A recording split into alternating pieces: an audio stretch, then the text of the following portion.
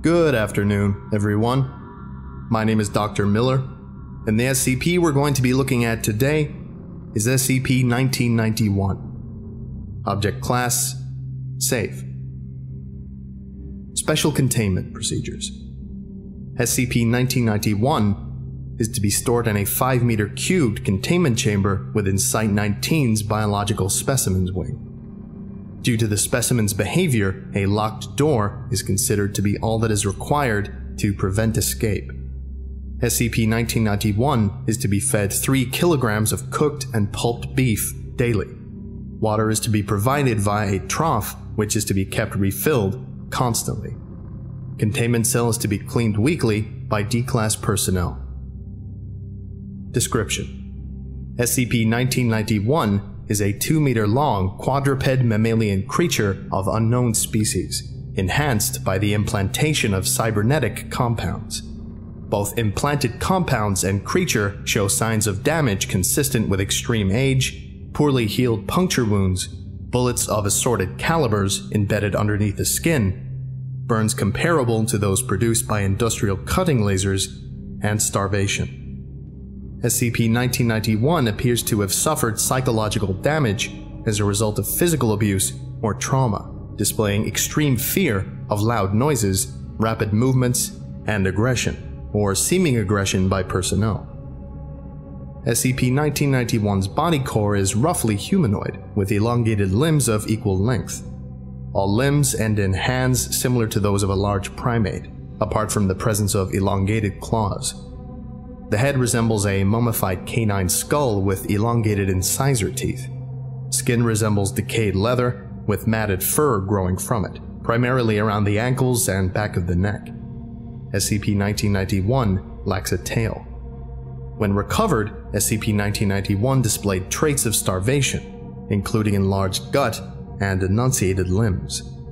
Proper feeding while in containment has been shown to cure said traits.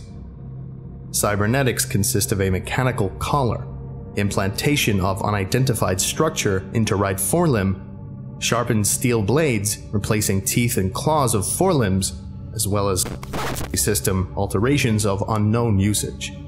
Collar consists of a metal disc embedded into the front of the neck, possessing a small speaker array, non-functional due to bullet damage.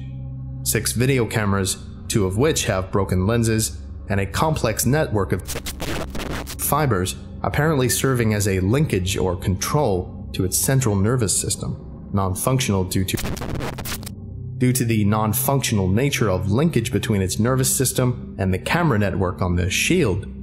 SCP-1991 appears to be blind. The right forelimb structure consists of a pair of miniature mechanical clamps and an extending rotary metal rod, similar to the triggering equipment of remotely operated firearms. It is assumed that the clamps were intended to serve as the mounting system for such a weapon. Behavioral Test Log 1991-1. Tests of SCP-1991 behavior in regards to positive stimuli. Supervisor: Dr. Stimulus: Dr. saying hello in a normal and calm voice. Effect upon subject: SCP-1991 having huddled in the furthest corner of the containment chamber upon Dr. entry, emerged hesitantly and licked Dr. outstretched hand. Supervisor: Dr. Stimulus: SCP-1991 petted on top of the head by Dr. Effect upon subject: SCP-1991 emitted a gurgling noise assumed to be a sign of pleasure. Supervisor: Dr. Stimulus: SCP-1991 given common canine chew toy shaped like a teddy bear. Effect upon subject: SCP-1991 prodded toy with a forepaw, causing it to squeak. SCP-1991 proceeded to emit whimpering noise and huddle against the farthest wall of the containment chamber until the chew toy was removed. Behavioral Test Log 1991-2. Tests of SCP-1991 behavior in regards to negative stimuli.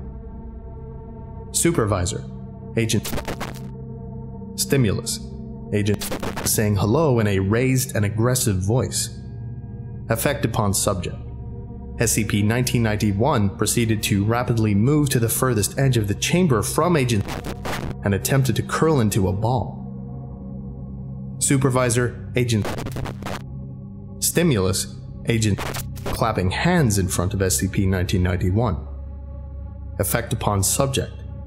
SCP-1991 whimpered and attempted to cover head with forepaws.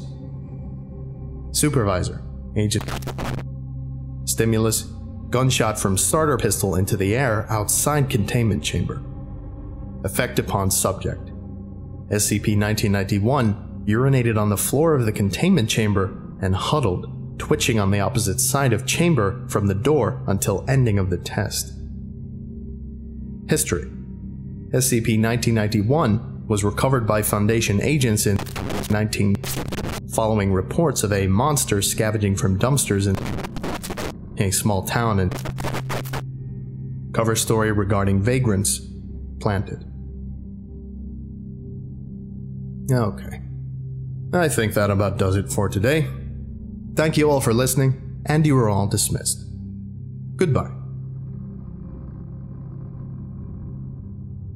I would like to give a special thank you to Slump God, Justin Day, John O. Porter, Fluffy, Pierce M. Hamlin, White Crew, Beware 600, my archive curator Nick, Tyver Ball, Cody Tench, Cheese Whip, Dips McGee, and Oblong Doucheboy. If you would like a special thank you at the end of each of my videos, and some other cool stuff as well, visit patreon.com/TheVolgun. Thank you.